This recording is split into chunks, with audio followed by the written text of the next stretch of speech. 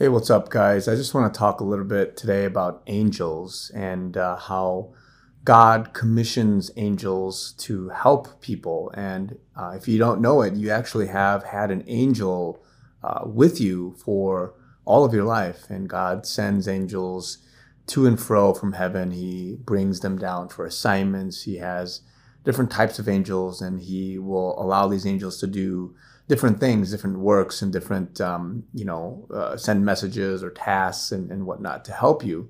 And these angels are obviously very powerful. And a lot of us walk, especially if you're a Christian. I mean, you're probably aware that there's a spiritual battle, and there's angels and demons, and you have all this that's probably going on that you don't really see. And you might attribute certain things, certain difficulties or spiritual battles, and you say, "Oh, there's something going on behind the scenes." But we don't really take that as seriously as we ought to, in the sense of how that applies to us on a day-to-day basis. And more recently, I've just been really reminded of that, and really praying to the Lord to help me with whatever it is that I need, and very specifically to help send the angels, to commission the angels, because a lot of these angels, they just sit there and they'll wait for the Lord to commission them. So these angels don't really, just do something just out of their own will. And obviously, if they're, tasked to do something, broad, like protect you or whatever it is, then they act on their own. But oftentimes, you have to pray to the Lord for these angels to come and minister to you, to help you, or assist you in fights and in battles and whatever it is that that's going on in your life, right? And so I just want to talk a little bit about that, because many of us often go into battle. We go into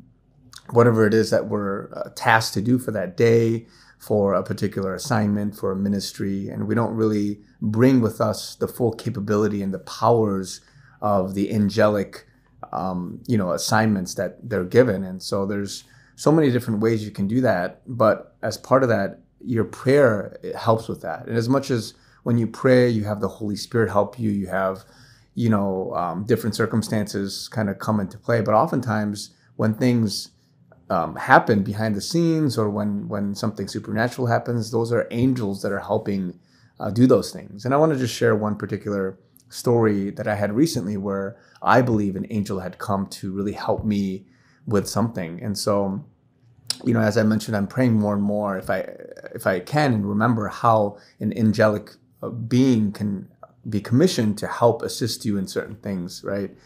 And one of the things that I prayed, and I didn't even know that this was an angelic help, but in hindsight, I do believe it was an angelic help that had assisted me with this. But essentially, it's a small thing, but I think it was big because of how I essentially work and my habits throughout the day. But there was one particular evening where I went to bed, and I was just praying, "Lord, I'm so tired. I pray that you would just give me good rest. I haven't been sleeping much this week.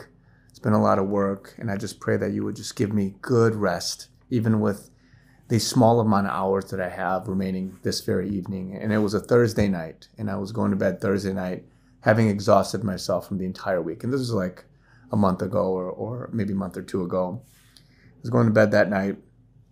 And normally my morning routine would be just to get up right away, and I'll pray, and I'll read the word, or I'll journal a little bit, or whatever it is, just kind of meditate on the Lord. Mainly it's in prayer.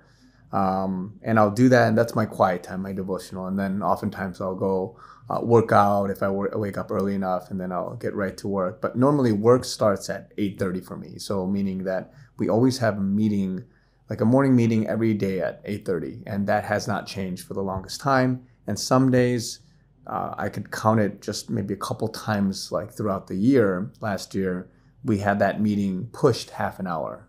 And so I've never ever been late to a meeting, or I never missed a meeting. I've been late a few times, just connection issues, or to be honest, I may get up a little bit later, and I push things and I lost track of time, or whatever it is. But I've never missed a meeting, right? And for the longest time. So for that, I just think, okay, I've obviously have to be responsible and accountable to work and all that. And so I wake up, or I go to bed that evening, I wake up and I feel very rested, right? But I wake up and I don't remember hearing my alarm, but I wake up just fully like I don't know, like gasping awake, like, like, oh, wait, it's the morning. I didn't hear my alarm. I look at my clock and it's 8:50. And I'm like, oh man, it's 8:50. I just totally missed my entire 8:30 meeting.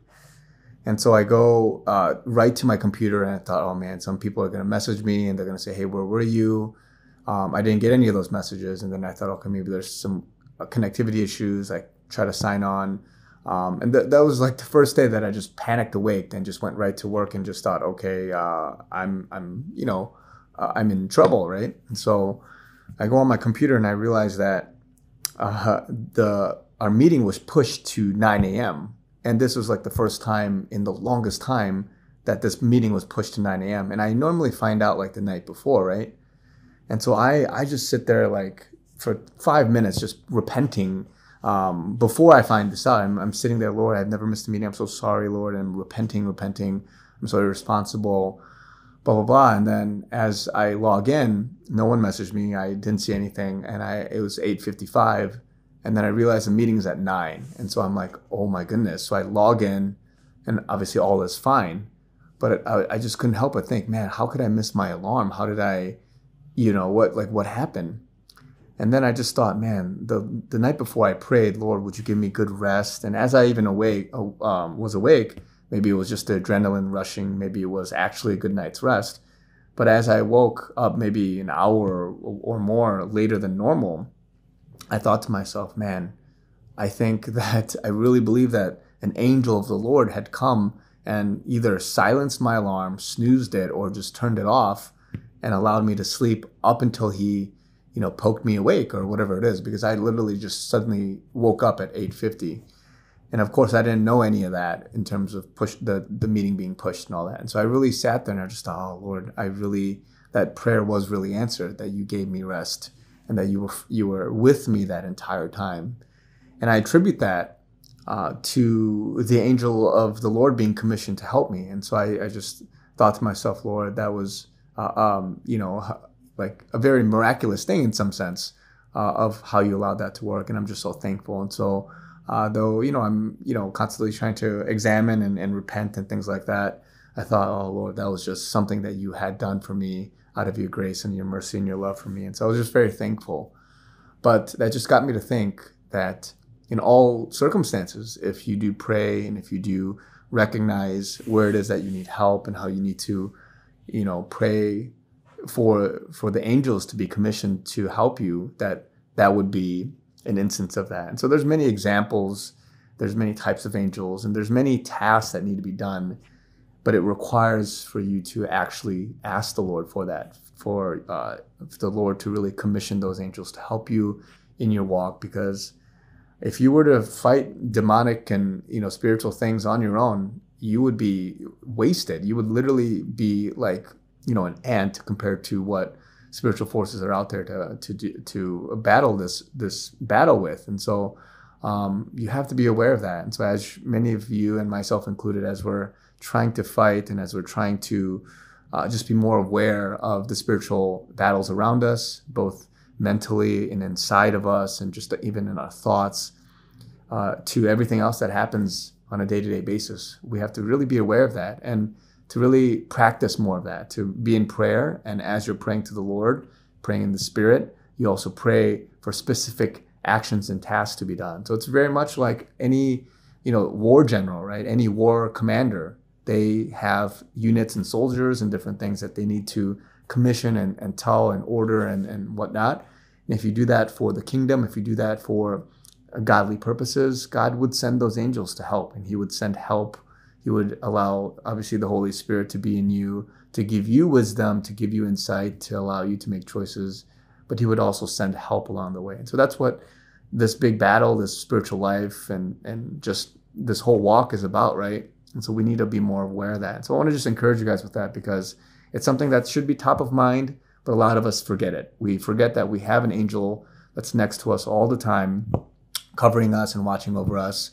And honestly, if that angel wasn't there, you could literally trip and you could, snap your neck or whatever it is that the Lord is, by his grace, saving you from continually living and to just even being able to breathe every single day and have your heartbeat. That's by the grace of God, right? And so that same goes for everything. I'm sure the angel goes, right before me and just removes all these obstacles, and I don't even know, right? And until we get to heaven, we don't even know what the angels have done so far to date to be able to have gotten us so far to where we are. And so just want to remind you guys of that, and just really make sure that you're praying in that way. And so God bless you guys, and I'll talk to you guys very soon.